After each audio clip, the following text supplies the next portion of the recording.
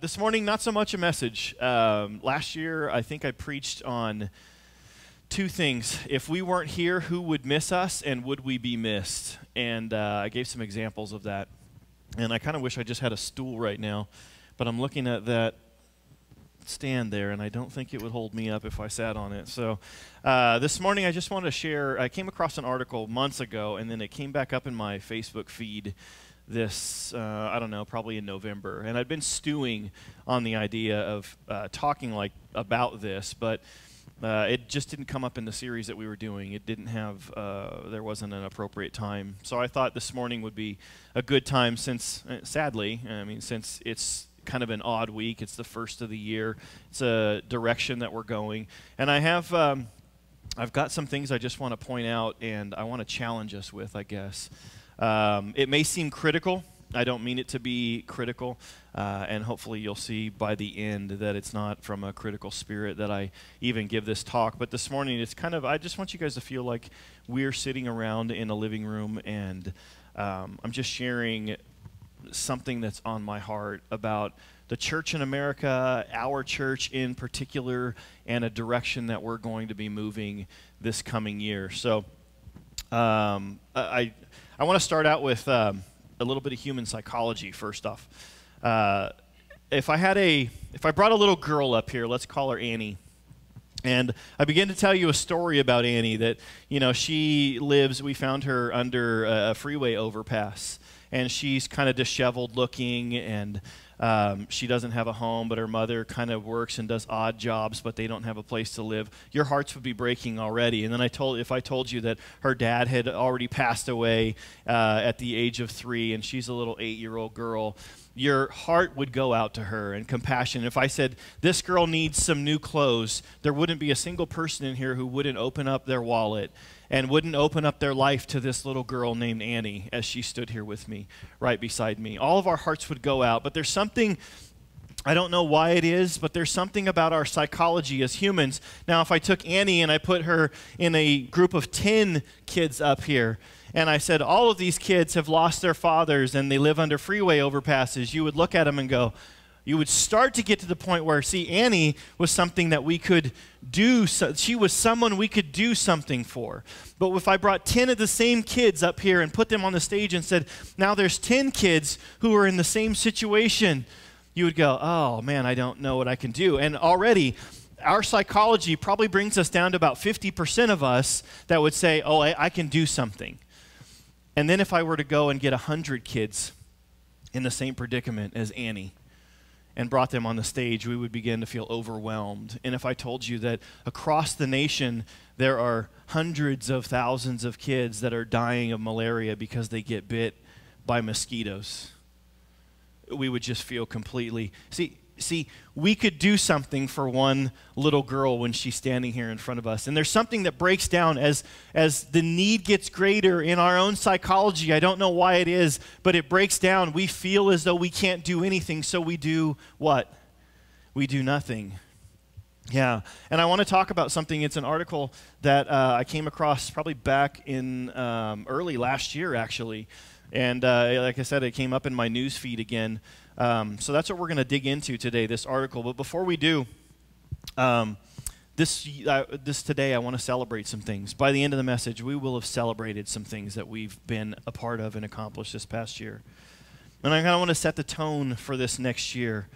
And I want to ask for your help in shaping our community and being more and more involved. There's a story in the book of Luke, and it's been popularized. It's a parable. It's a set of parables, actually. We find ourselves in Luke 15, verses 3 through 7. And it says this. It says, then Jesus told them a parable, a story, as he was teaching. It says, suppose one of you has 100 sheep and loses one of them. Doesn't he leave the 99 in the open country and go after the lost sheep until he finds it? And when he does it, he joyfully puts it on his shoulders and goes home. Then he calls his friends and neighbors together and says, rejoice with me, I have found my lost sheep. I tell you that in the same way, there will be more rejoicing in heaven over one sinner who repents than over 99 righteous persons who do not need to repent. I think Jesus in this parable was talking to us, speaking to us much about the psychology that I was just speaking to you about Annie. Many of us are very willing to do something for the one, but when it becomes 10, when it becomes 20, when it becomes a grouping, when it becomes a whole community or a whole country, we lose interest drastically as we see the need go up exponentially and we feel helpless to do anything. And I'm not going to talk about missions this morning, and I'm not going to talk about the need for everybody in our community to meet Jesus today. I'm going to talk about the need that our church, the American church, has grown tiresome to many people who are in a younger age demographic who see the church as insignificant and that it doesn't do anything good for anybody. See, there's a quote by, I think it was Bill Hybels. He said, "The local church is the hope of the world." And I believe that because God's church, Jesus Christ, came and died on the cross and he planted his church. And here we are today. He planted his church across the sea. And here we are today, 2,000 some odd years later, worshiping a God because it came and penetrated our lives based on and gave us hope to live this life after Christ. And what I'm saying is this is the way the church has evolved in the United States since about the 50s. We've become very stagnant in what we do, and we've created a place for people to come and hear another message and to have an experience, but it doesn't drive them toward action to go and meet the one, the needs of the one, or the needs of the 10, or the needs of the 100. And what I want to talk to you today about, and there's this article, I'll give you the title for it in a second. There's an age demographic, basically between 22 and 35. See, the 22 and 35, I'm not even in that one anymore, and I hate when I fill out those surveys, and it's like, what age grouping are you in? It's like, I used to be in like the 30 to, or 32 to 38 or something like that, and now I'm like 39 to 45. I checked that one, and some of you are probably a little higher than that, and some of you are lower than that, and you're laughing at me right now. But as I feel that I'm getting older, I feel like, and even working at Costco, I see these younger students, these people coming in. They're going to school, they're working, they're literally 15, 20 years younger than me.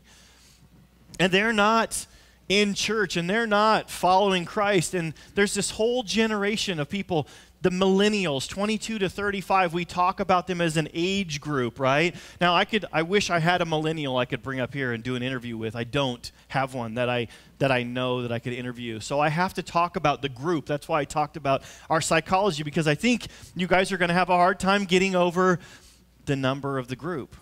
See, there are these millennials out there. We call them millennials. We group them into an age grouping, 22 to 35. And the previous generations, my generation, see what happens typically in the church is that kids that go to church, they grow up in church, and then they hit 18 and they go to college, and maybe they go out there and they run around for a while, but then they marry and then they have children and they go, you know what? I want my children to have the same experience. I want them to meet God. I want them to have that relationship with the church and the people in the church. And I want them to have the experience of having the same opportunity I had to meet Jesus Christ. So the family comes back to church in their 30s, 28 to 29, 30, 35. They come back to church. And what sociologists are seeing is that the millennials, they're having children and they're not coming back. They're leaving the church. As a number, I can throw out a statistic to you. 33% of what the previous generation that did come back to church is coming back of the millennials. So 70% of them are saying, you know what? I don't see any value in what I had as a child in going to the church. Now, I'm going to stop there, and it's going to be awkward. I want to stop. I want you to think about that. Many of these adults now have grown up in church. And it's not the ones that didn't grow up in church. We're talking about the ones that went to church. They're saying there's no value in being part of the church. Now, Bill Hybels says the local church is what? The hope of the world. I believe the local church is the hope of the world, or I wouldn't be doing this. I believe the local church has the ability to give hope and to change lives and see Jesus Christ move in individuals' lives and see life change and people fall in love with him as he speaks to their life and gives them purpose and has them walk in their destiny. But this group of millennials, they're saying, peace out, sorry, not going back. I'd rather stay in bed. I'd rather have brunch. It's more meaningful to have brunch or sleep in than be a part of a faith community. And that's why I'm saying to you this morning, I want you to hear what I'm saying, not as a negative, but as a way that we need to change what the church is about. It needs to change. See, I believe, because I've been in church for the last 39 years, literally I broke my teeth through the gums. I cut my teeth on a wooden pew. There are marks on a pew somewhere, probably in a little church over in Long Beach, Bellflower, Lakewood, that our pews went to that have my teeth prints in them. Because I grew up in church, and I can still taste the flavor of that wood from chewing on those nasty back of the, why did you guys let me do that? Why did I bite the back of a pew? It's disgusting. People stand up and put their hands on there. But, that experience that I had, and these kids had, they're saying, I don't want to go back to that. See, because over my lifetime, and I believe I've seen this, there was some purpose that the church had.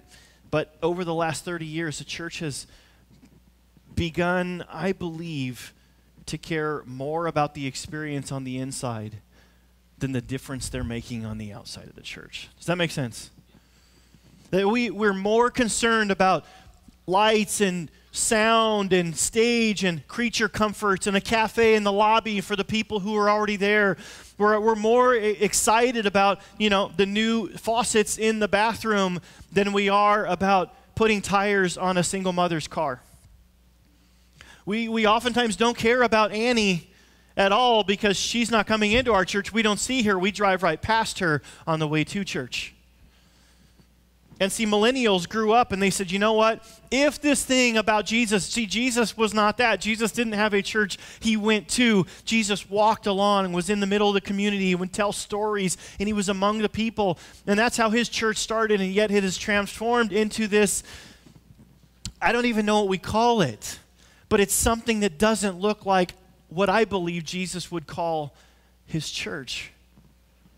And it breaks my heart. And the only reason that I do this, lead a church, and the reason that Amanda said that we're going to go out, our next Serve Sunday is because we as people have to get beyond the walls of the church to reach people and to show a community that we care and that Jesus cares and there's hope for your life. There are people here who would not be in this room today had we not gone outside the walls on a Sunday morning and met them at the pier or a laundromat or someplace. And there wouldn't be people who are here or part of this community because they wouldn't be here if we didn't go out and serve those same people. And that's what I want to talk about today. I'm going to start with this article. I guess I'll continue. I've started already. It's an article entitled 12 Reasons Millennials Are Over Church. And it's written by a man named Sam Eaton. He is a self-proclaimed millennial.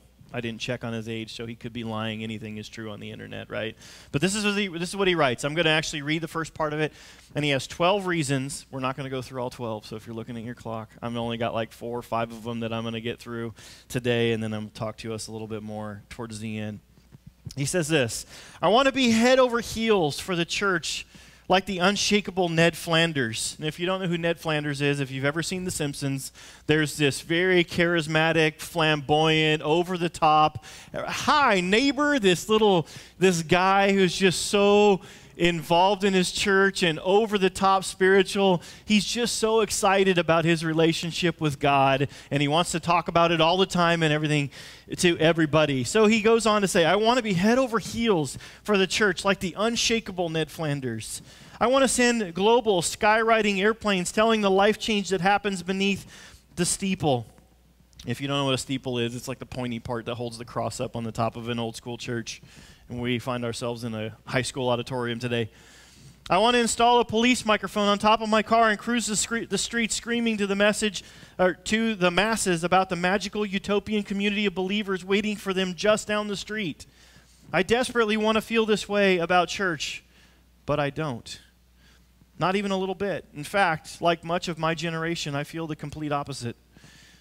Turns out I identify more with Maria from The Sound of Music, staring out the Abbey window, longing to be free. It seems all too often our churches are actually causing more damage than good, and the statistics are showing a staggering number of millennials have taken note. According to the study, and many others like it, church attendance and impressions of church are the lowest in recent history, and most drastic among millennials, described 22 to 35 years old. Only 2 Americans under 30 believe attending church is important or worthwhile, an all-time low. 59% of millennials raised in church have dropped out. 35% of millennials have an anti-church stance, believing the church does more harm than good. Millennials are the least likely age group of any to attend church by far. And as I sat in our large church annual meeting last month, I looked around for anyone in my age bracket. It was a little like the Titanic search party. Is anyone alive out there? Can anyone hear me? Turning in and out of the 90-minute State of the Church address, I kept wondering to myself, where are my people? And then the scarier question was, why am I still here? A deep-seated dissatisfaction has been growing in me, and despite my greatest attempts to whack-a-mole it back down, no matter what I do, it continues to rise out of my wiry frame. Despite the steep drop-off in millennials, most churches seem to be continuing on with business as usual. Sure, maybe they add a food truck here or a bowling night there, but no one seems to be reacting with any level of concern that matches these staggering statistics. Where is the task force searching for the lost generation? Where is the introspective reflection necessary when 1/3 of a generation is anti-church? The truth is, no one has asked me why millennials don't like church. Luckily, as a public school teacher, I'm highly skilled at answering questions before they're asked. It's a gift, really. So at the risk of being excommunicated, here are the metaphorical nailing of my own 12 theses to the wooden door of the American millennialist church. I'm going to jump into one of them. We're sick of hearing about values and mission statements. We're sick of hearing about values and mission statements. Sweet Moses, give it a rest, he says. Of course, as an organization, it's important to be moving in the same direction, but that should be easier for Christians than anyone because we already have a leader to follow. Jesus was insanely clear about the purposes on earth. He said, love the Lord your God with all your heart, with all your soul, and with all your mind, and with all your strength. And second, love your neighbor as yourself. There it is. The greatest commandment. Love God, love others, task completed. Love God, love others, task completed.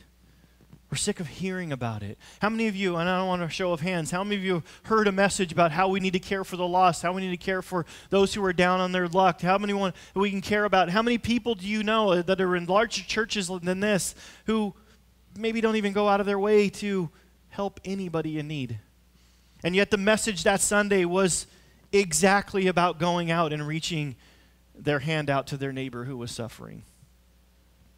Literally, your neighbor, the person next door, or as we live in very tight confinement here in SoCal, I mean, literally like our neighbor's door. When I walk out my door, it's right there. We're sick of hearing about it. How many of you guys have ever been around somebody who just talk? Oh, I'm going to do that, I'm going to do that, I'm going to do that, and you just go, well, do it already.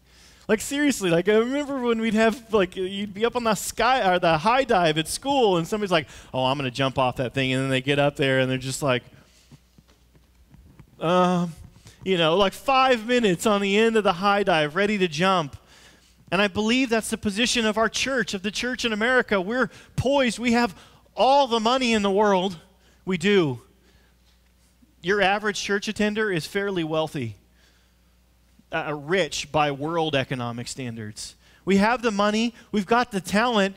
Good Lord, most churches put on a production that's like Hollywood class theater every single week. Every church production that was done around the nation a week and a half ago for Christmas was top notch. Not everyone, but lots of them were top notch. I mean, the acting, the ability, the video, the lighting, the microphone, the sound, all of it just top-notch. And what are we doing? We're sick and tired of hearing about your values. When are we going to do something? That's what the millennials are screaming. Okay, do something already. Okay? Let's go. Yeah, I get it. We've talked about that forever. Let's go do it. We got to stop wasting time on religious mumbo jumbo, just talking about it and not getting out there and doing it. And one of the reasons that I wanted to start a church is because I sat back one day and I said, you know, it's really interesting. We call it Sunday service, and yet we go out and serve no one. It's Sunday service, and we go out and serve no one. I mean, maybe we are serving the emotional and spiritual needs of people as they come in, but to the world that's dying out there, we're not serving them.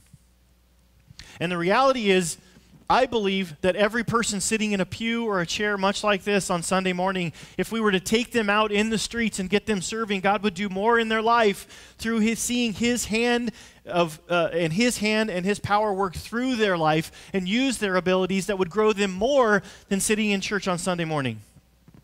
I believe that, and I've seen it. We're sick and tired of hearing about your mission statements. Let's go do it. Second one, it's not the second one, and I'll share this if you guys want. We can email out the whole article. I'd love for you to read through all of it. Helping the poor isn't a priority. He says this, my heart is broken for how radically self-centered and utterly American our institution has become, the church. Let's clock the number of hours the average church attender spends in church-type activities, Bible studies, meetings, groups, social functions, book clubs, planning meetings, talking about building community, discussing a new mission statement.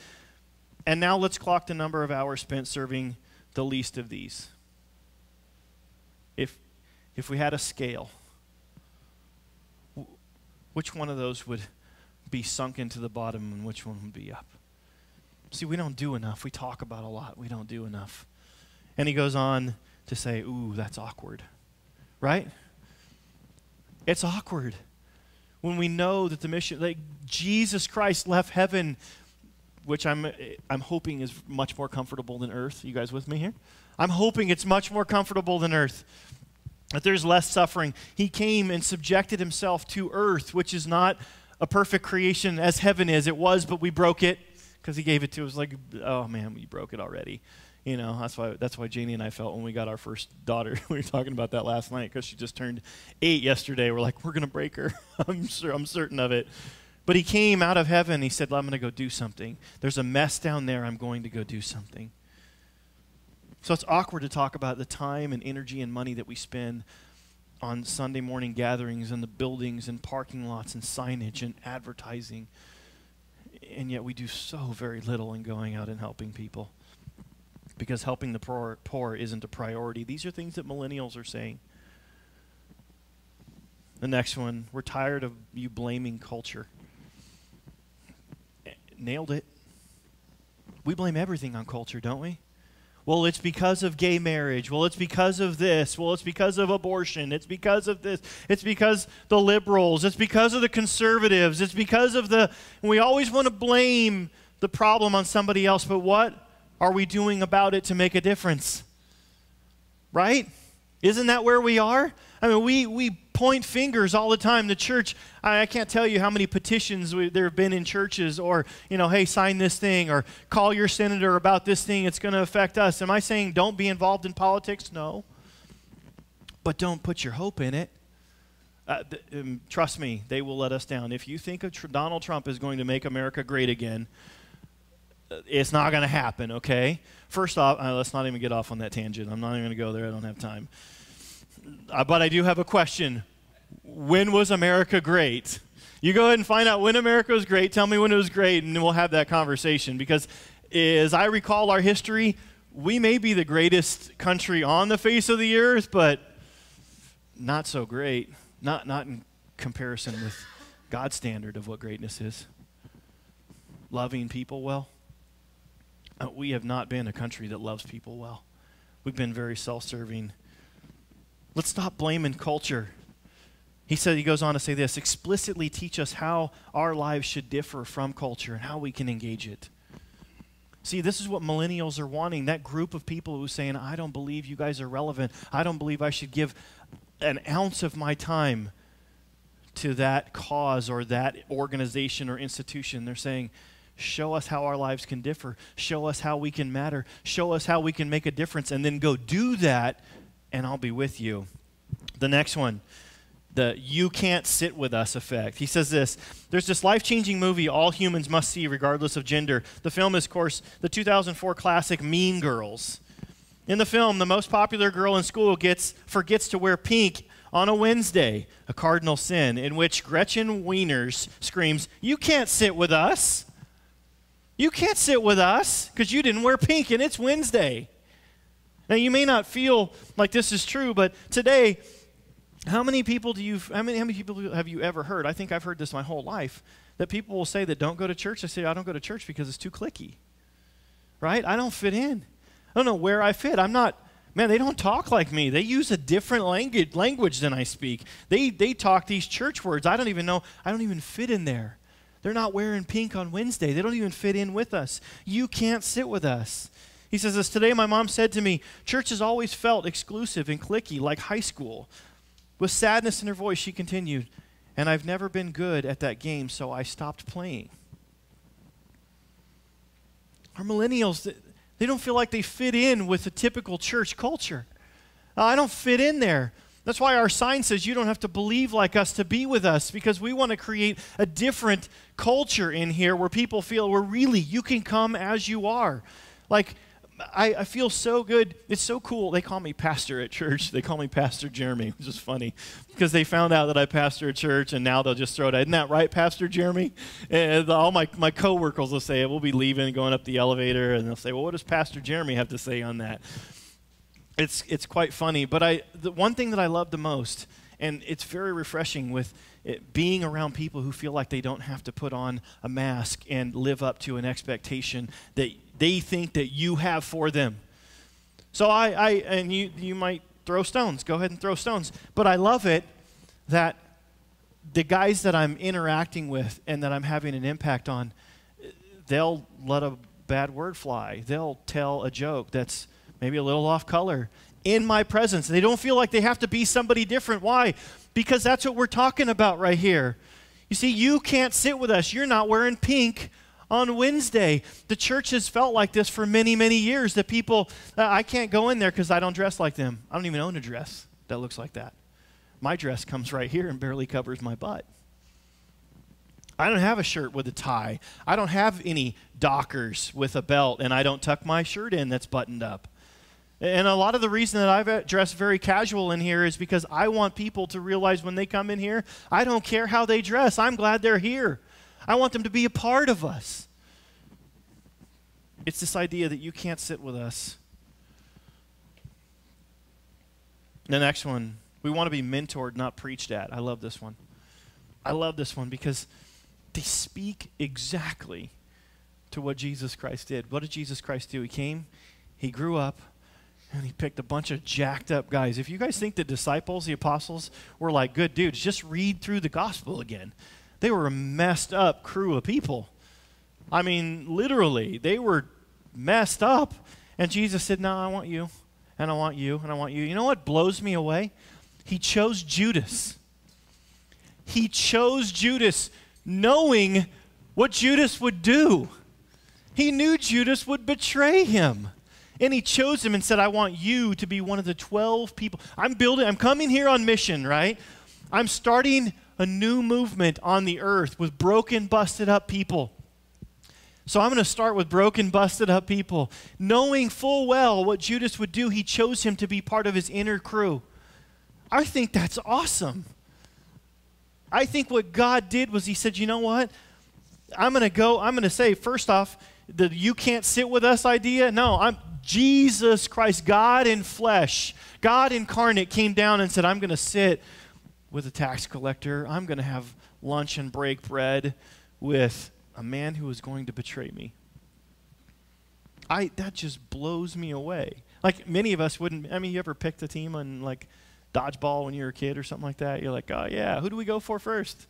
Right? Like the best and the strongest, the ones that can catch a ball. You know, everybody's always like worried about being what? Picked last.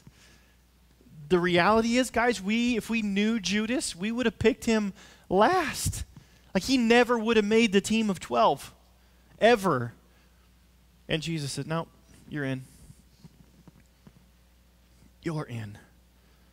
the broken, the outcast, the least, the one he knew would betray him.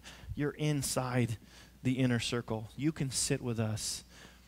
And then what I was saying, we want to be mentored, not preached at. See, Jesus didn't preach at his disciples. What did he say? He said, follow me. They asked him. He said, follow me. Like, leave everything behind and come with me and follow me. They want to be mentored. Millennials want to be mentored. They want to go out and do something that's making a difference, and they want to come alongside somebody who's doing it with them. And God will do amazing things in people's lives as we do things together. It's already happening here. That's why in some ways I'm throwing this out there, because somebody's going to see this online, and some of us need it, banged into our head a little bit more. This is why we do what we do. They say vision leaks. This is the vision. This is who we're going to be. I want to pound it into our heads again, because we're setting the tone again for a new year. We're going to go out and serve. We're going to do these things. Part of this is patting us on the back. Guys, we're doing this. I'm excited about who we're reaching and what we're doing. They want to be reached. They want to be mentored, not preached at. The next one, we want you to talk to us about controversial issues, because no one is. No one is. Would you agree with me that there are controversial issues going on in our society today? There are huge controversial issues. I'm going to jump ahead a little bit into my notes. Last year when we were doing Royal Family Kids Camp, I met the director of Green Oak Ranch. His name is Brian Smith. He has the most plain Jane. It could have been John Doe, Brian Smith. Literally, he has a plain Jane. That's how he introduced himself. He says, it's going to be very easy for you to remember my name. He says, because it's just very plain, Brian Smith. I said, that's your real name? He said, yes, that's my real name. But as we were there for the week, I popped in and out of his office. It was kind of cool. It's like we kind of had this connection from the beginning. And he said, hey, I want you to have a key to my office. It's hot down here. It's air conditioned. If you ever want to pop in and talk, just, come on in. And so I did. I popped in a few times, and we had some conversations, and he just kept asking me questions. And he said, I have church pastor after pastor after pastor come through here. And he said, there's something different about you. You don't talk like a pastor. He says, you don't say the same things. He says, I've grown up in church. I think he said he was a pastor's kid. He says, you see things different. And he challenged me. He said, I think you need to start a podcast or a video or a vodcast, and you need to start talking about these things and having these conversations. This is where it ties back in. We want you to talk to us about controversial issues. See, there's a way to talk about controversial issues that brings people in. We don't do that very well. For one, I'm just write this in your smartphone right now. Don't talk about controversial issues on social media. Number one, it's a great place to not talk about social issues. Just don't do it. All it does is start a fight. Flame wars. People get on there, and it doesn't matter how well you think you've crafted your loving response or your opinion on a particular issue or candidate online. Somebody's going to find fault with it and just tear you up, and then people are going to come to your aid, and it's just going to be a little mini war right on your Facebook timeline or your Instagram feed. Just don't do it. But there has to be a way of having these conversations with people, and millennials are saying we want to have these conversations. I'm going to jump forward again to something. A friend of mine, a coworker, he said, because he calls me, he calls me Pastor Jeremy anyways, occasionally. And we were talking the other night. I don't like doing these overnights. I've been working from 5:30 to 2 a.m. because they've been polishing the floor of the store, and we have to move stuff and wait till they're done and then close up. And I've been doing these overnights, and he and I, it's just usually a couple of us along with our manager that are there. And we've had some really good conversations about things that he's struggling with. And he's a little older. He's not quite he's on the tail end of the millennial group, but he doesn't go to church much. And he says, I don't see a whole lot of value in it, but he keeps asking me questions. And he says, man, I love your viewpoint on that thing. And he says, I know I need to be more like that, but it's so hard when my whole demographic is just saying this is the way it's supposed to be, and they're trying to jam it down my throat and calling me intolerant, and I'm not. He says, but I'm having a hard time being loving. I struggle with being loving and having those conversations. See, they want to be mentored and not preached at. They want to have controversial issues talked about. They want to feel like they're part of the process. They want to be involved where they feel like their life is going to make a difference. And he says, man, I love what you're doing. A few times he's even joked. He says, hey, I'm going to be at your church on Sunday. But he's almost always working on Sunday mornings about this time. He's probably starting generally about this time, except we're closed today. But I believe that millennials, I believe honestly all of us want to have meaningful conversation. It's not just millennials. We want to have meaningful conversation about the issues that are impacting us and our families. There's been times when I've said to Janie, man, I'm kind of concerned that we had kids and we're raising them in this world. Everybody's so intolerant. The world is so broken, and we can't even have meaningful dialogue without getting in a fight anymore. It seems like tension is so high, that the wick is so short, that everything is just about to explode, even, with like this Black Lives Matter and the cops and all this. I mean, we've seen areas around the nation where public discourse has turned to riots, and literally, I believe our nation is, and it may not seem this way when you walk out there today, but I think our nation is on the precipice of riots everywhere. Because we don't treat anybody with respect. We can't have a conversation. We don't know anybody anymore. We don't have those relationships. And millennials are saying, this can't be the way that it stays. We want to do something that makes a difference and brings the dial back down. We want to get back from 9.9 back to a 5 in the temperature of where our climate is in this nation. We want to do something about it. See, we will look back and say, man, they're not engaged. They don't go to church. These millennials, they're a worthless generation. They're saying, no, the way you're going, what you've given us is worthless. And I don't want to be a part of your system, so we're going to try and do it another way. And I believe that if we engage millennials, I believe it can be a way for the church to continue on and to continue to thrive and actually grow and reach more people who are far from God. Guys, I'm 40 years old this year. 40 years old. I'm not going to do this for another 25 years. I've got to find somebody who's going to carry this thing on and to grow teams of people who are saying, you know what, we can do this. We buy into this. This thing's going to work. The local church is the hope of the world. But we got to make a difference. We've got to make a difference. The next one is public perception. It's time to focus on changing the public perception of the church within the community. The neighbors and city and people around our church building should be audibly thankful the congregation is part of their neighborhood. We should be serving the crap out of them. That's literally what it says here. I'm just reading it. I mean, I'd say that, but he wrote it, not me. Just the messenger. I can't tell you how many times churches are in battles with the city to be able to put a sign up or change the color. And you know why? Because they're not making a difference. And a lot of cities see churches as a drain on their community. And a lot of the communities think, oh, they just make a lot of noise. A lot of the neighbors don't like them because they're always having something, or always doing something, or their parking is spilling over into the streets. But the community is not saying, we love having the church here. Guys, that has to change. We have to change that perception. We have to change the public perception of what the church is about and who we are there for. And if we were making a difference if each church member was making a difference in their neighbor's life, we can begin that way in changing the public perception in our communities. The last one he talks about is you're failing to adapt. Here's the bottom line, church. You aren't reaching millennials. Enough with the excuses and the blame. We need to accept reality and intentionally move toward this generation that is terrifyingly anti-church. Bill Clinton said, the price of doing the same old thing is far higher than the price of change. Kakuzu Akakora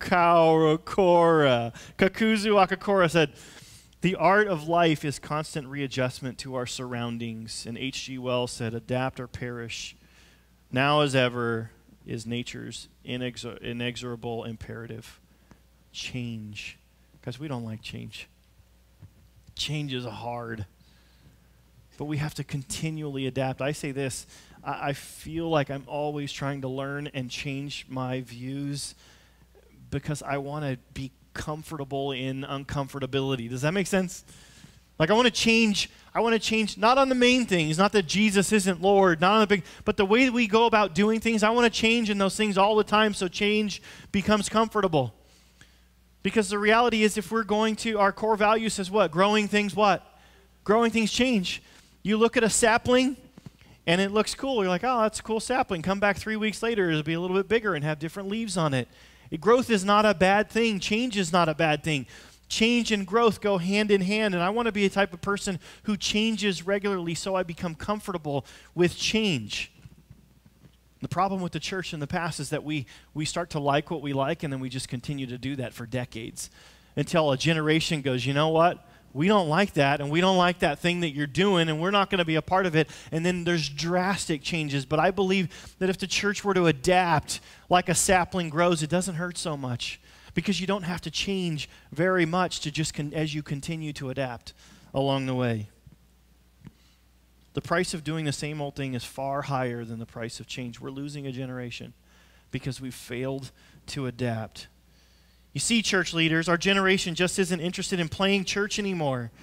And there are real possible solutions to filling our congregations with young adults. It's obvious you're not understanding the gravity of the problem at hand and aren't nearly as alarmed as you should be about the crossroads we're at. The truth is, church, it's your move. He writes this. Decide if millennials actually matter to you and let us know. In the meantime, I want you to hear this. We'll be over here in sweatpants listening to podcasts, serving the poor, and agreeing with public opinion that perhaps church isn't as important or worthwhile as our parents have led us to believe. I'm going to read that again. Decide if millennials actually matter to you and let us know. In the meantime, we'll be over here in our sweatpants, listening to podcasts, serving the poor, and agreeing with public opinion that perhaps church isn't as important or worthwhile as our parents have led us to believe. They want to do something about it. But they're just waiting for the church to catch up and say, all right, we've got to make a move. See, they're not interested in playing church. I want this church community to be about not playing church. I want us to run towards messes. I want us to do life with people. When you see each other here on Sunday or throughout the week where we're serving, I want you guys to genuinely have love and affection for one another. I want us to look forward to being together in whatever we're doing the next time we get together. I don't care. This is what I say. I don't care what we do as long as I'm doing it with you. That's what I want our attitude to be. Is we're making a difference out there. I don't care what we're doing as long as I'm doing it with you. And I want you to feel the same way with me. That as we love one another and we love and serve our God, as we serve our neighbors, we come closer together and God grows us continually, day by day, and we adjust and make minor adjustments and change a lot over time instead of waiting for these decade-long, huge adjustments that have to happen in the church. Matthew 5:14-16 says this, "You are the salt of the earth, but if the salt loses its saltiness, how can it be made salty again? It is no longer good for anything except to be thrown out and trampled underfoot. You are the light of the world. A town built on a hill cannot be hidden. Neither do people light a lamp and put it under a bowl." Stop. I believe that's exactly what we've done as the church. We've lit a lamp and we've put a building over the top of it. And we've hidden the light of the world.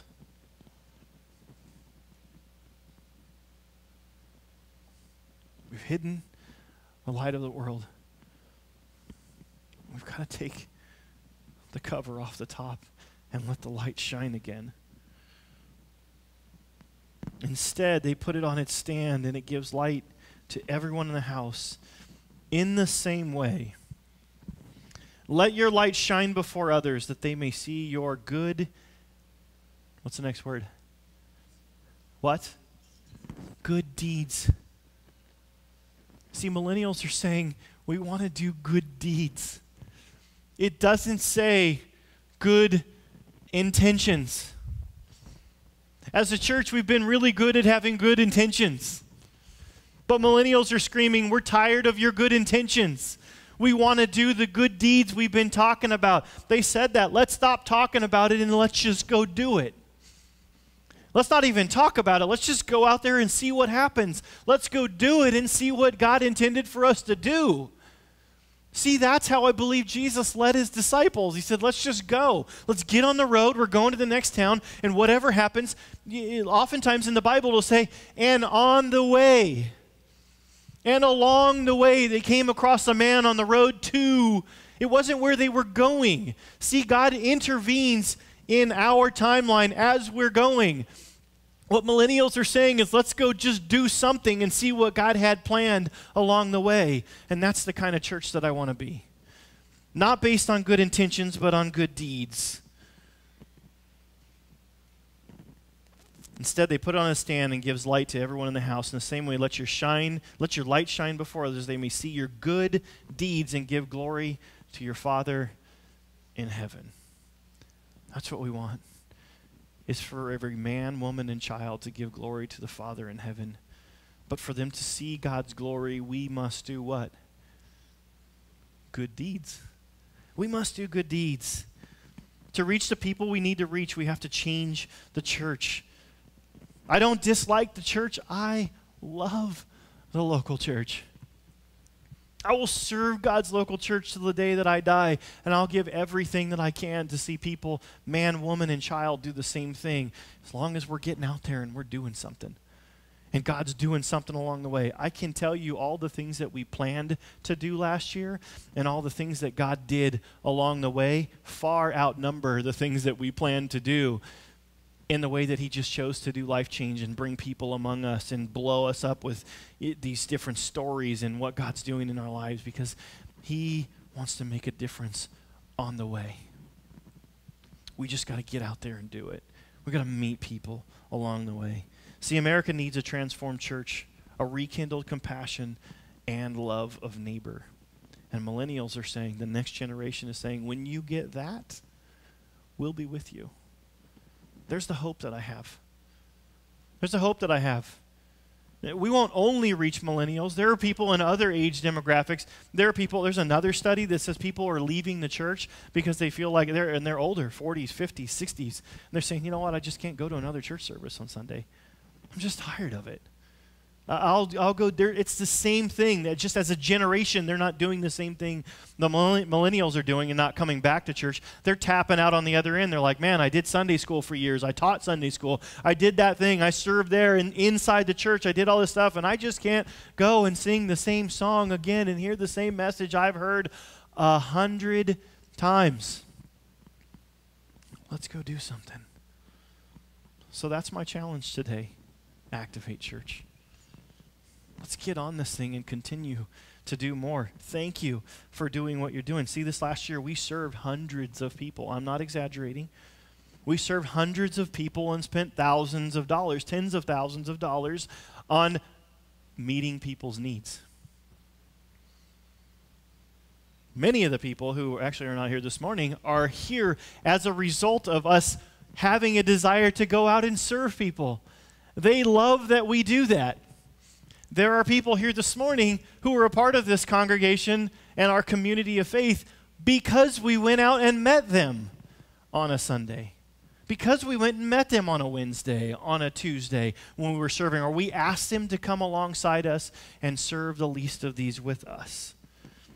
This last year we took 38 kids, foster kids. See, I talked about Annie at the beginning, and it's real easy for me to talk about maybe even one of our little ones, our little new Dimitri. You know, we've thrown it out to you, hey, whatever they need, let's get this stuff for him. Like when it's Dimitri, man, we'll buy him. If he needs diapers, cool. If he needs clothes, we can all take care of that need. If he need, what's he need, a new bicycle or a new scooter, a little skateboard? What does the kid want? And we can all take care of that, right? But then it gets to Royal Family Kids Camp, foster care, 400,000 kids in America that don't have parents. Oh, okay, I don't know. But what do we say? We can make a difference for one. And this summer we made a difference for 38 of them. We spent over $36,000 to make a difference in their lives. And those kids' lives will be changed. We know it because Royal Family Kids Camp has been around so long that kids who went to camp are coming back to be counselors and saying, that was a week of my life, or 3 years in a row, 3 weeks of my life, I still have the treasures that I got. And sometimes it's the only thing they have left from their childhood.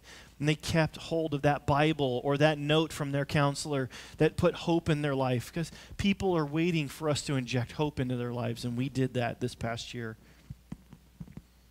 We've inspired other congregations just by me being part of a pastor's group to go out and start serving. You see, I always hope that we would be able to meet with other churches and do things with other churches to get the church. See, we can't make a difference all on our own, but as we get out and serve, the church down the street is going to go, oh, that Activate Church, the community is saying things. What are they doing? Oh, they're just getting out and serving people? It's not like a new curriculum or a model or a new church model they're doing.